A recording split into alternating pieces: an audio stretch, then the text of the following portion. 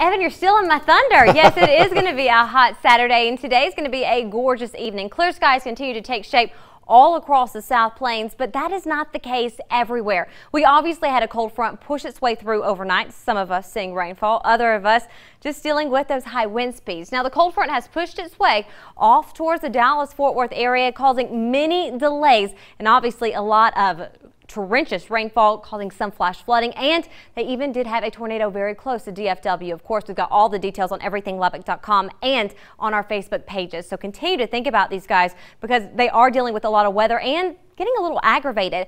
Several flights have been delayed or even canceled, not only in the Dallas area, but also in the hub city. But thankfully, we're not dealing with any of that severe weather. We're just dealing with some warm conditions. Take a look at the temperatures right now. We're coming in at 82 degrees in the hub, 88 over into Abilene, 92 in San Angelo, and in the immediate zones, we do have those temperatures flirting right around the 90-degree mark along into the rolling plains. Along the state line, we are slightly cooler, coming in the mid to even upper 70s. Winds continue to hold on. They're coming in out of the southwest, sustained around 25 to even 30 miles per hour at times, such as up towards the north in Friona. These winds are going to stick around for another 1 to 2 hours, then they will begin to die down. Tomorrow, we'll see a little breeze, but nothing compared to what we will deal with this weekend. But all in all, what we will see for the next several, we'll have the winds and clear skies. A lot of sunshine all across the South Plains, really helping those temperatures continue to climb, and that's going to aid in our warming trend. Tomorrow